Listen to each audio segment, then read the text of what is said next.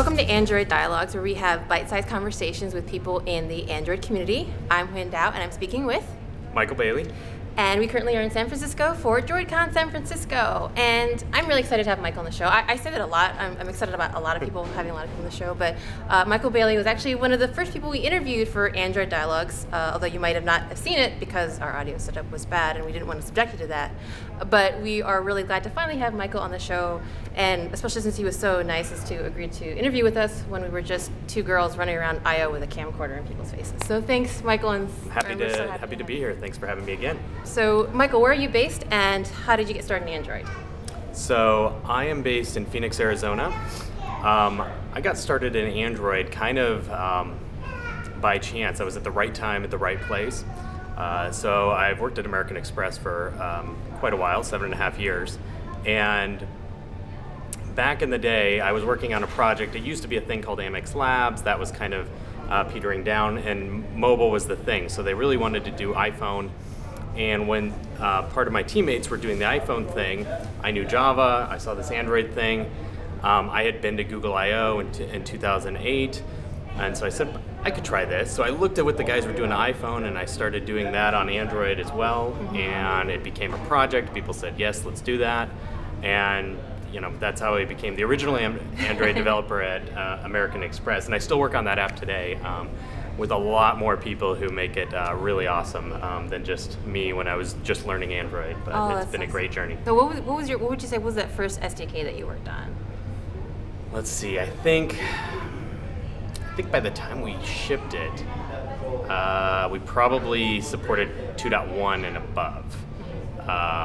You know, probably the discussion was, do we support 1.6? And I think we decided that we never supported 1.6 and went with 2.1. So it's been Android's come a long way since then. And if you haven't seen Michael's talks, the presentation, he gives lots of great talks at conferences about all things Android since he's been around, and knows a lot of great stuff. And I think one of the things that you've given talks on before is Android Studio. And I guess, can you maybe talk about I guess maybe your favorite parts of Android Studio, and how I guess you've seen the progress from when we used to use Eclipse and other things like that to using Android Studio, and maybe kind of what are your favorite parts or favorite features of Android Studio? Yeah, so my experience with Eclipse is actually very limited. So even before Android Studio, I used IntelliJ with the Android plugin. And that was mainly because when I came to Android, I was already very familiar with IntelliJ. So I think IntelliJ, now they've changed their version numbers, but they're roughly version 16 now. Yeah. I started using IntelliJ at version 2.5. Oh, wow. So over 10 years I was using IntelliJ. So when they announced that they were switching from Eclipse to Android Studio as full-fledged Google support, I was super excited. That was one of the best I.O. announcements I think I've ever seen. I think the thing that really, I probably say, and my coworkers will tell you, I'm a bit of a JetBrains fanboy, but I'm always saying, use some sort of JetBrains IDE. I think one of the things that I really like is you just can feel that it was written by developers for developers. Right. And they really, as a product for developers, they think of all these things that maybe I wouldn't have even thought of, but when you discover them, it's really great. Keyboard shortcuts is really how you unleash the power of any kind of IntelliJ-based product. And the code editor and the code completion and just how it seems to know more about your code than you do is just super comforting and powerful. And the other thing is really great is if you learn those keyboard shortcuts and you need to do some polyglot development, you could take those same ones. You can go to app code, which is an Objective-C. They have Ruby, all these different things. So you can kind of multiply your skills by just learning that IntelliJ platform and be able to play in all these different technologies, not just Android. Yeah, definitely. Consistency is always really nice, I think, and that's a really good point. I never thought about that. So, I mean, I guess if you are a polyglot, that's just even more reason to switch to IntelliJ/Android Studio if you haven't already. And I feel especially because you were at the Android Dev Summit, I was too, and they had so many great announcements surrounding Android Studio 2.0. And it's really nice how they kind of just specifically said, all the new features that come out in IntelliJ get, kind of just very immediately brought over to Android Studio. So there's always parity between the two, which is really great.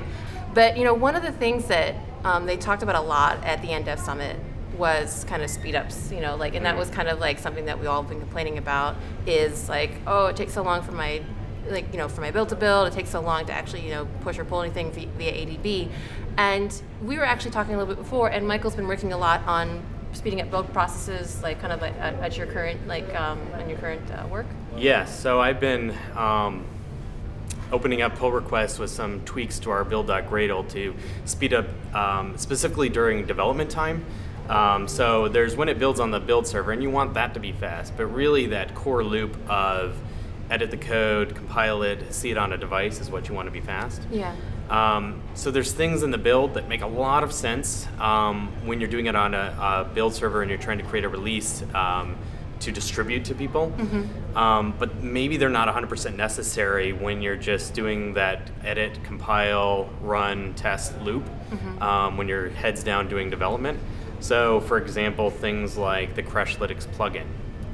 When you're doing a rebuild and deploy just for development, you probably don't need all the Crashlytics stuff where it puts in the API key and all this stuff. So if you can have like a build where you kind of comment out, or we call it fast build for lack of a better word, it probably could come up with a better thing, where we have certain parts of our Gradle file where we say, if we're in fast build or development mode or whatever you want to call it, this is not 100% necessary in that kind of shortest loop. Now, even during development, sometimes you want to make sure that all the stuff still works when you check it in. So you can we have a way to kind of turn that off and do a more full build locally so the developer can make sure it's actually going to work on the CI server and for other developers. But, so we really concentrated on removing things in this fast build mode, like maybe Crashlytics, or for example, we take some information from Git and put it in there so we know how it was built, but we don't really need that in that fast loop. So we can just, put in data there that's not actually from your Git branch or whatever in that fast loop. So all these little things that, basically go through your Gradle file and say, if I didn't have this when I'm heads down doing that quick compile edit cycle, would it still work for me? Right. And kind of breaking those out and separating those out so that you have a way to kind of disable all those things when you need to and make things faster.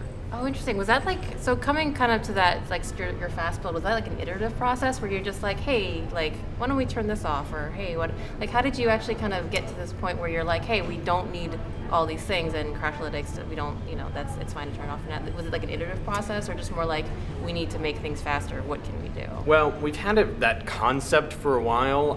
We use flavors and build variants a lot of ways, but again, we have certain variants that really aren't needed during the development cycle, but they do provide value in terms of generating certain variants on the build server. So we had initially said, well, let's just not build those on all the developers' machines so we can kind of just comment it out and make things a little faster. When Instant Run came along, I started looking like how fast can I get it when I just change one string in a resource file? So what are all the things, and there's a thing in Gradle has a thing, and it's not specific to Android, but you can do Gradle -- profile, and it'll give you where is the time spent doing different things in your Gradle file. Oh, nice. And so you can go through there, and then it gives you a nice HTML report, and you can say, okay, why is this line taking so long? Or do I even need that thing to run, or that task to actually run during development, or could I just not have that task run during development, or that variant, or whatever it is in your build? So just going through that and kind of separating out the stuff that's critical for development versus the fuller thing that you might be doing on your CI server. Oh, that's really great, and that's a really great informed way of doing it. I kind of can imagine myself kind of doing it trial and error, how about this thing, how about that thing, but that's a much smarter way of doing it with a lot of information on hand. So do you find that it kind of fits in well with kind of the Instant Run and all the other kind of turboing of the whole build process that Android Studio 2.0 is providing? Do you find it fits well? Yeah, I mean, it was really, I was trying to get the most out of Instant Run.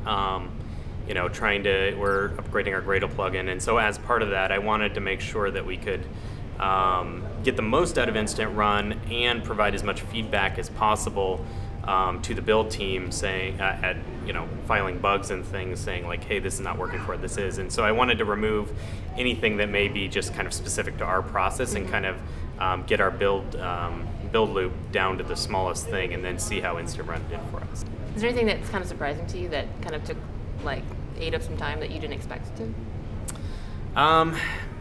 I think Gradle always is a little bit surprising for me. Groovy is not my favorite, but it's certainly powerful. You can do a lot of things, but it's really easy sometimes, I think, in Groovy to just say, oh, well, this would be cool if I did it, and you check it in and it works and the build script works. But if you're not careful about everything that you add to your Gradle file, like, oh, how is this going to slow us down on CI server? How is this going to slow us down on development?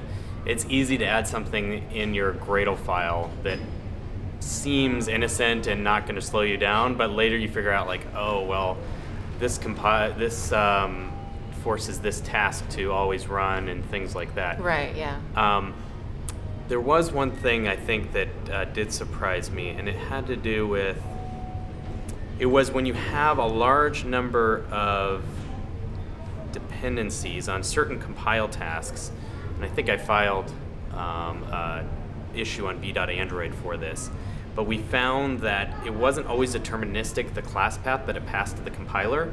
So occasionally it would reorder things, and so that it thought it needed to recompile even when it actually didn't, because it would just said this jar is now in front of this jar. Oh. So we actually did a workaround to force a certain ordering of all of the things on the class path so that it was deterministic.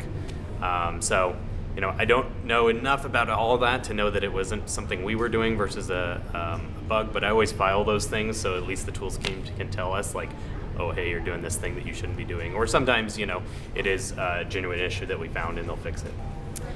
So Michael's actually speaking at Droidcon San Francisco. Michael, what's your topic this time around on? So I'm going over how we use the new Google Cloud Test Lab in our CI environment. I'm co-presenting with Ahmed from Google. He is the product manager for Cloud Test Lab.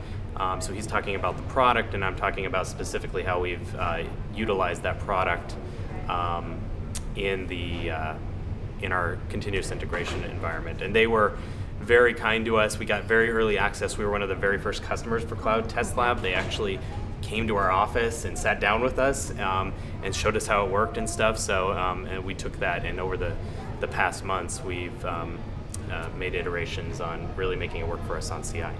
So Michael, it was awesome talking to you. Finally, to get you on the show, I'm so excited. If people wanted to find you on the internet, where can they do that? I'm active on Twitter. You can find me at Yogurt Earl on Twitter. One of my favorite screen names, ever. So thank you so much, Michael, and thank you guys, and we'll see you later. Thanks. Bye. Bye.